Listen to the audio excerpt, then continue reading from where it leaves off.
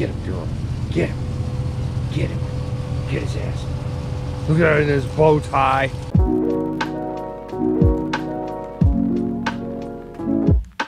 Hey folks, just a real quick update. I know I've been a little light on content lately. A lot of things have been going on, and I've had a lot of failures in the field, particularly with microphones and whatnot. Hopefully we've got that completely resolved.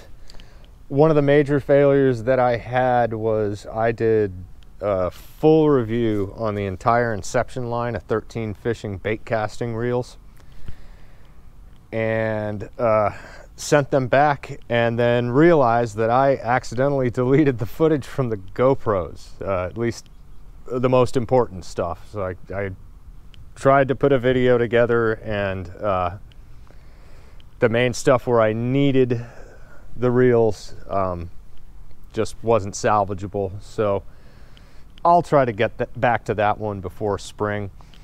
And I've got a bunch of stuff that I need to review.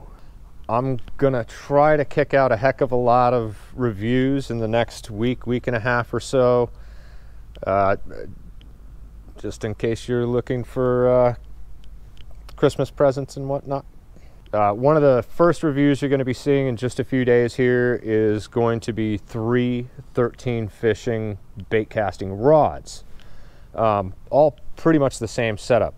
All of them are 6'7", all of them are medium power, all of them are fast action. The only difference is the price points. One's 50, one's 75, one's 100. So just want to see what that extra money gives you and whatnot. We'll get that one out to you very soon. I've also got a day that I fished with Jim Gronaw out here for about an hour and a half. I just happened to run into he and Matt, his son, and so we fished together for about an hour and a half. Had a great time. So that will be coming soon as well. Thanks for your patience. Thanks for watching, and we'll see you on the next one.